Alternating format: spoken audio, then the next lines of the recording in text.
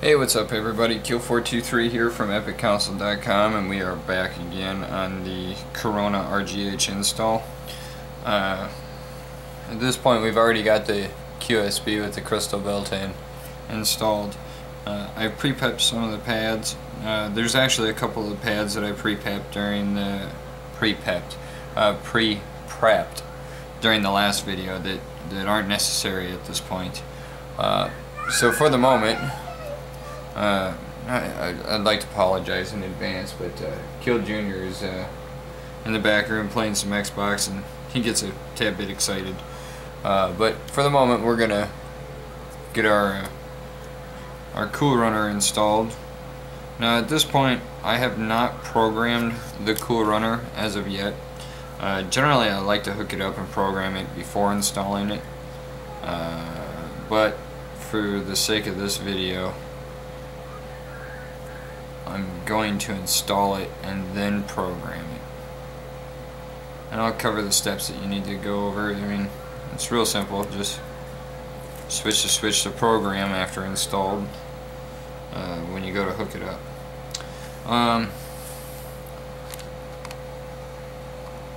For the Corona, means that everything's a bit different. The Coolrunner is going to be installed on the top side of the motherboard for this install. And I'm just going to line the bottom of the Coolrunner up here with this white line on the south bridge and stick it down.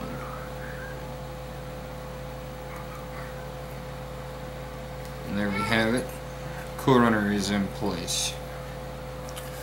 Now, at this point, we're ready to begin installing the wires.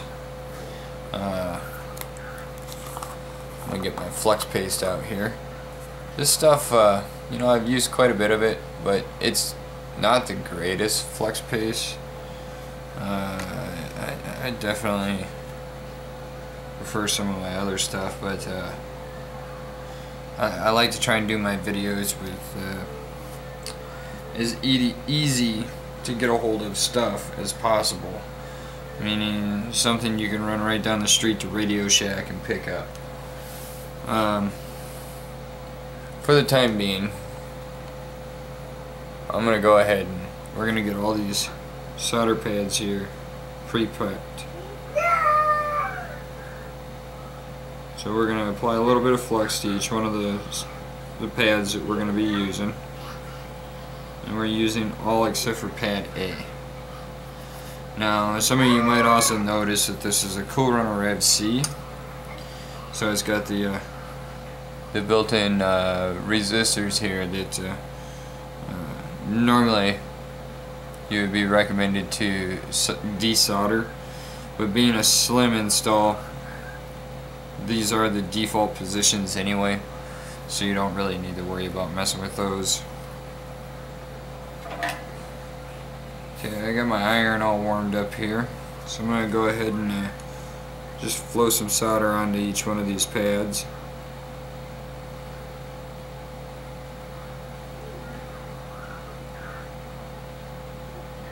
This is called pre-tinning. I've always called it tining, but I keep being corrected on it, so I guess I'll call it tinning from now on. I'm from South Dakota, and we're a little backwoods up here, so state of the good old boys, the heartland, where people still work for a living, unlike all them Holly weirdos.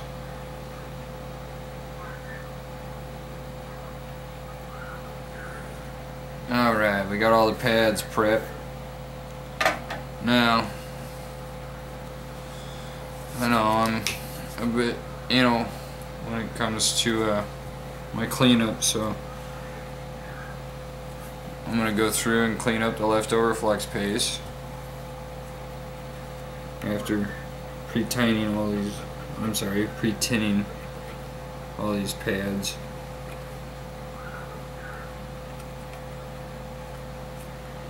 And then I'll go through each one individually and apply fresh flex pays for attaching the wires.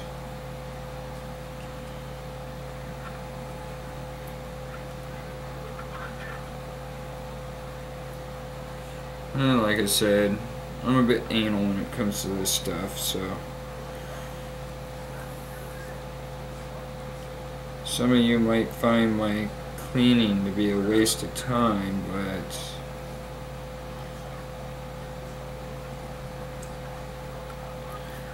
I'll surely spend the extra few moments, make sure that you guys, my customers,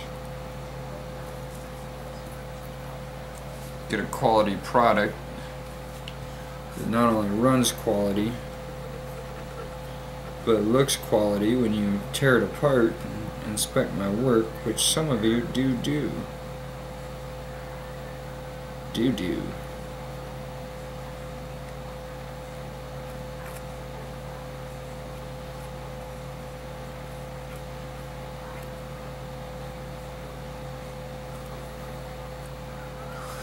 Okay, and we're going to start off with our 3v3 here. And let me get this little bit of fuzz off of there.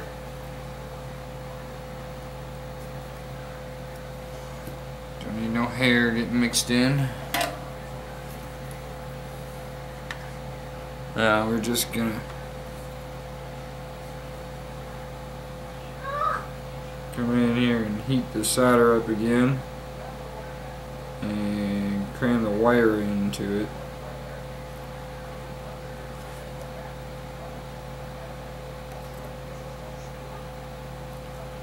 Just like so.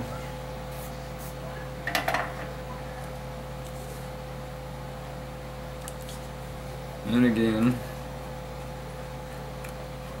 clean up any leftover flex paste. Now the other end of this wire is going to come right up here to the 3v3 located on the Corona Add-on chip. Remember to clean your tip on a wet sponge in between each of your solder points. Now my power wire is a little bit extra long. They don't really have a pre-trimmed forgive me, pre-trimmed Corona wires just yet.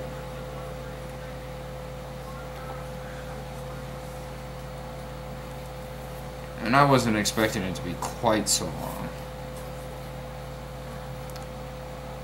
Alright, next we're going to attach our ground wire.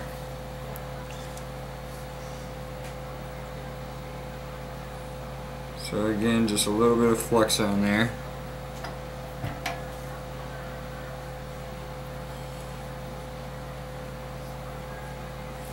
Make sure the wire's going to cooperate. And heat the solder.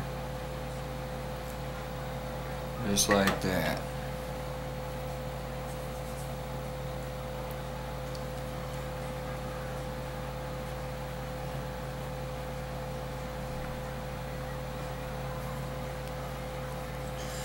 Now the other end of this ground wire,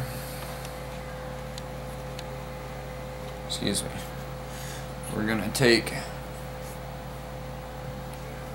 and fish it straight across this QSB here and bring it up on this back side.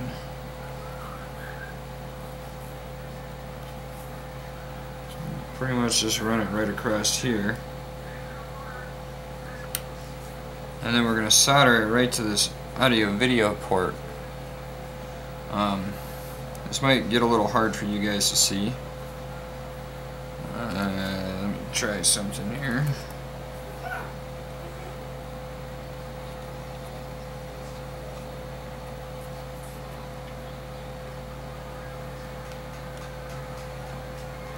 Well, you can kind of see what I'm doing. I got my ground wire right here. So I'm going to take and just put a dab of flux onto the audio video housing.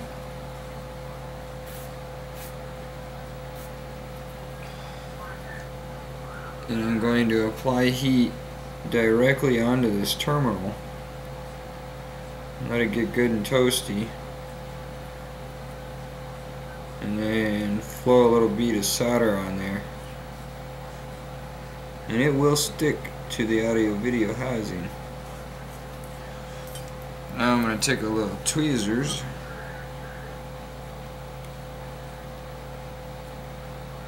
and hold the wire in the same location.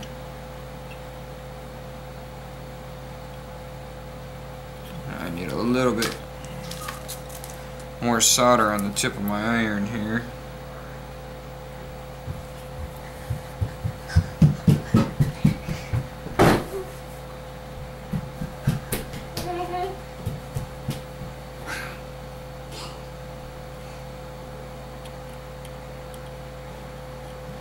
And there we go.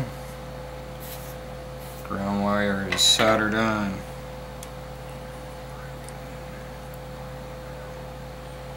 And I'll just kind of finagle this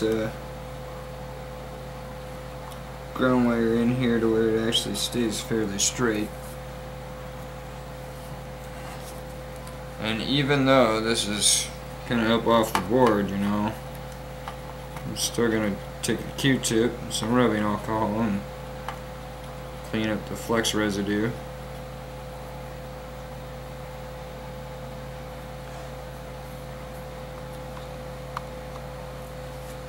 So as you can see, the grounding wire just kind of runs straight across here, like so. Now let's get in here tight again on the Coolrunner.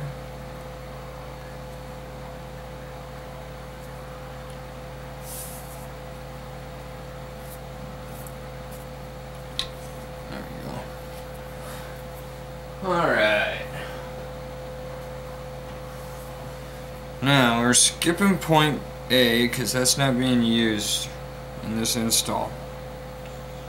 So we're moving right up to point B. And put a little flux on it again.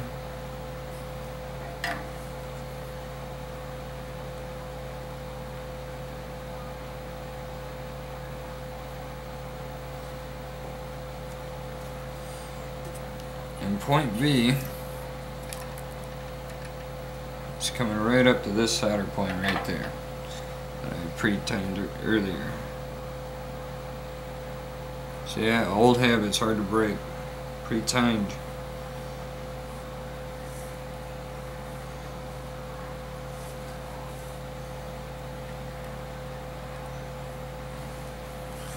Again, this wire is just a little longer than necessary.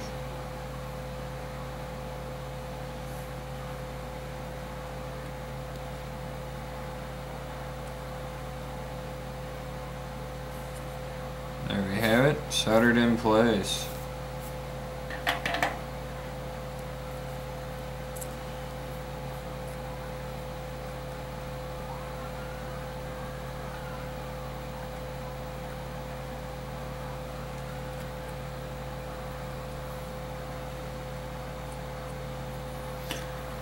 Alright.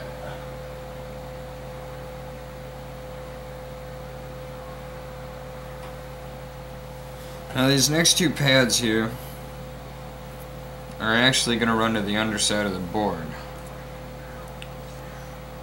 Those being yellow and our low loss or just standard blue wire. I'm going to flip this over and make sure that the factory yellow wire is going to even be long enough. Let's see, which I'm not sure. It's a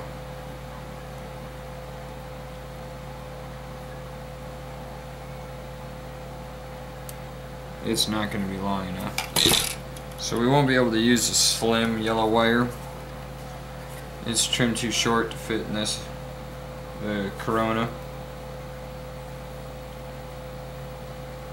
I have a fat cable sitting here, so I'm just going to unravel this real quick.